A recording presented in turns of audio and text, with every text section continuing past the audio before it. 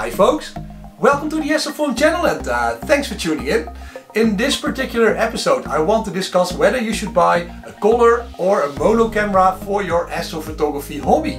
So without further ado, let's get into it.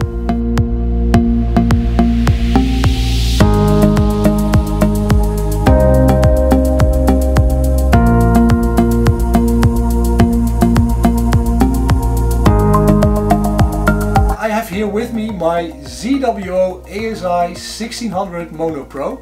First we have to talk about the camera sensor. So the camera sensor, just like any other camera, it has a lot of light capturing wells. And of course these capturing wells, they enable the camera sensor to capture the photons that come from our deep space objects. So those photons, they have traveled for many light years basically, and then they fall onto your camera sensor.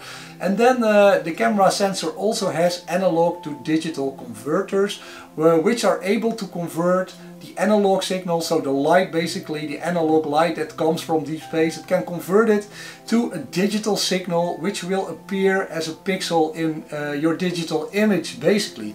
And what is important to say is that the higher the bits are of your ADC, so you have maybe a 10-bit or a 12-bit or a 14-bit or a 16-bit ADC in your camera sensor, the higher the bits, the more variations your camera is able to detect in between the completely black point of your image and the completely white point of your image. But most importantly, of course, this mono camera, it cannot distinguish between the different colors of light that fall on the camera sensor.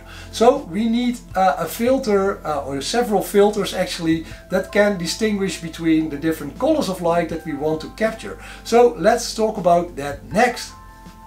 Question of the day: what kind of camera are you using for your astrophotography? A color camera, a mono camera, or perhaps both, depending on the objects that you want to image?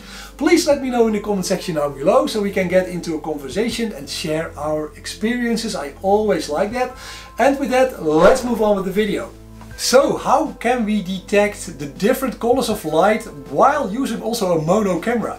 And yeah, the answer to that is that amateur astrophotographers, they use filters. So you probably know that different colors of light travel at a different wavelengths within the light spectrum. So for instance, blue light travels in between 450 and 485 nanometers, and green, it travels in between 500 and 565 nanometers, and red travels in between 624 to 740 nanometers basically.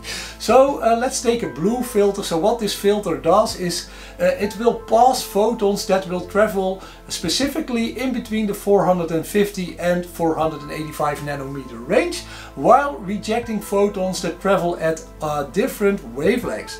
So by putting a blue filter in front of our mono camera, we then actually know that we are only capturing blue light. And yeah, just to show you how I work, I'm using an 8-position filter wheel here. This is the ZWO 8-position filter wheel. And your camera, you can put it in front of a specific filter, for instance a blue filter, and then when you are capturing the photons with your camera and you use the blue filter, you know that you are only capturing blue light. So yeah, that's basically how it works. And this allows amateur astrophotographers to separately capture different parts of the light spectrum, so red, green and blue. We have also narrowband filters. There are a lot of so-called emission nebula out there, so the Horsehead Nebula, the Orion Nebula, the North America Nebula, the Pelican Nebula and so on. They transmit a lot of ionized hydrogen, and ionized hydrogen is an element that is transmitted at a very specific wavelength, so the 656 nanometer wavelength. And then you can use, for instance, a hydrogen alpha filter that can only capture that particular part of the light spectrum while rejecting all of the other photons basically. So you will get a very high signal to noise ratio, and you can actually capture that specific element in your deep sky object picture. And the same goes for sulfur and oxygen. These three narrowband filters are often used, and you can also combine those different elements into one overall picture And this is also called a Hubble palette picture. If you're interested in those kind of pictures, check out Chuck's Astrophotography channel. I'm also a fan of the Hubble palette, but he's really the master in combining narrowband images into a beautiful overall pictures, narrowband pictures of deep sky objects. So let's move on to imaging with a color camera. And actually I started out just using a DSLR camera for my astrophotography. So I have my Canon 1200D right here. In the United States it's called the Canon Rebel T5. We also have dedicated colored cameras. So this is the ZWO ASI 178, I think, yeah. 178 MC Cool. So this is a color camera that you can use. And basically, yeah, these color cameras, they work almost similar to mono cameras. But of course the main difference is that it immediately produces a colored picture of your deep sky object. So a Bayer filter or a Bayer filter, it usually has this 2x2 pattern of one red filter, one blue filter and two green filters that are put in front of individual light capturing wells. And the main idea behind this is that our human eyes, our human physiology is more sensitive to green light. So in order to represent a picture that actually also matches what we can visually detect with our own human eyes, this is why we have two green filters and one red and one blue filter in a Bayer matrix, basically. So let's think this through. So what happens is that all of the photons from our deep sky object, they fall onto the camera sensor. But of course, yeah, depending on the wavelengths with which those photons travel, they will either be registered or not be registered. For instance, when you are a red photon and you will hit a green filter of the Bayer matrix, of course you will not get registered. But when as a red photon you will hit the red part, a red filter in the Bayer matrix, then you will get registered.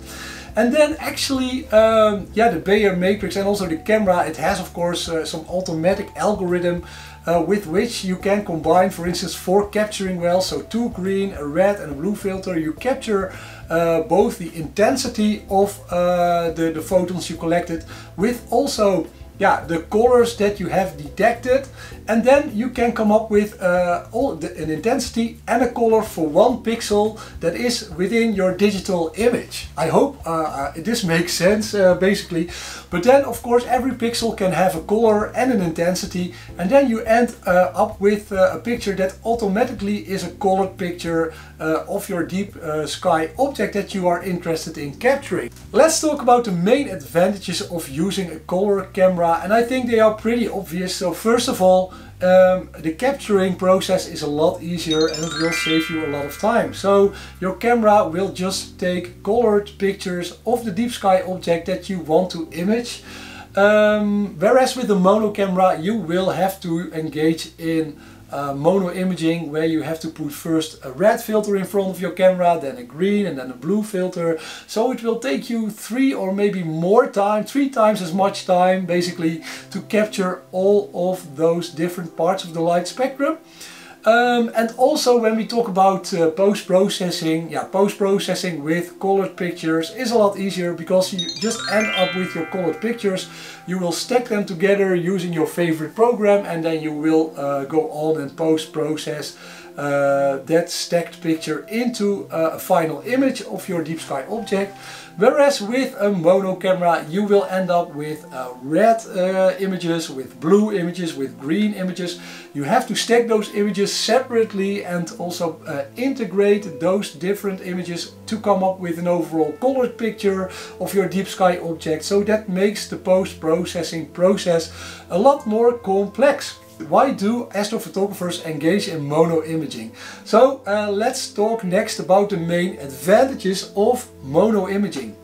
A mono camera is able to capture a lot more of the light of your deep sky object as compared to a color camera. And for that we have to get into a little thought experiment. So let's imagine that we are a blue photon, we have traveled for many light years, and then we are confronted with the Bayer matrix in front of your color camera. So let's imagine that we are being captured by a color camera. Now this Bayer matrix, as I explained, it consists out of an RGB pattern.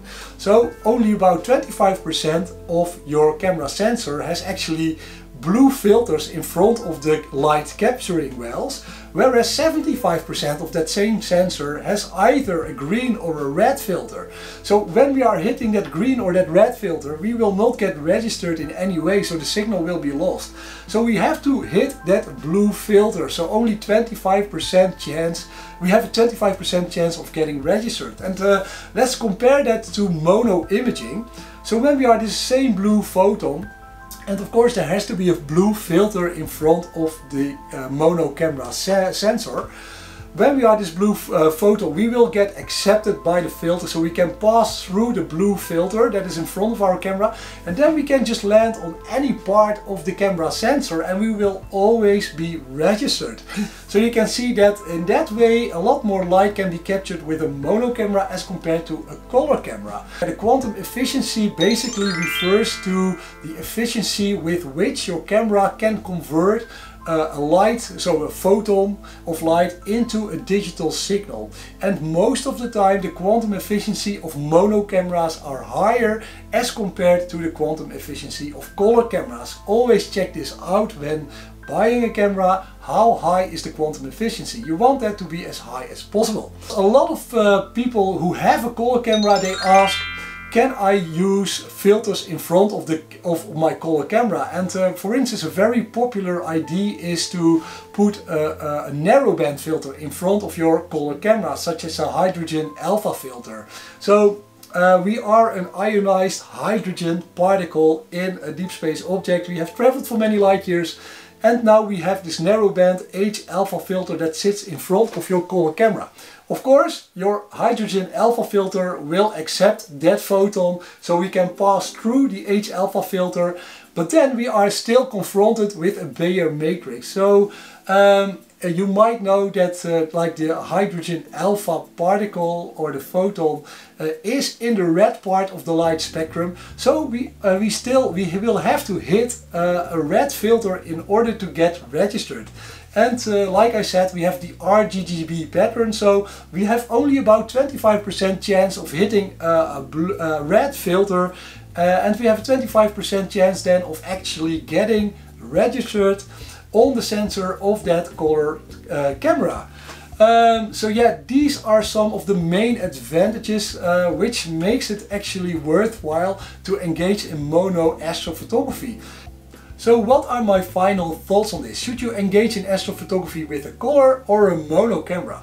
If you're still learning how to polar align, if you're still learning on how to use capturing software, if you are still learning on how to use PhD2 guiding to accurately take multi-minute pictures of your deep sky objects, I would say then in that case you don't need the additional complexity of engaging in your astrophotography hobby using a mono camera. So you will also add a filter wheel, which also will make it more complex and time consuming basically. So I would say when you just start out and you're just starting to learn all the ropes of astrophotography basically, yeah, stick with a color camera.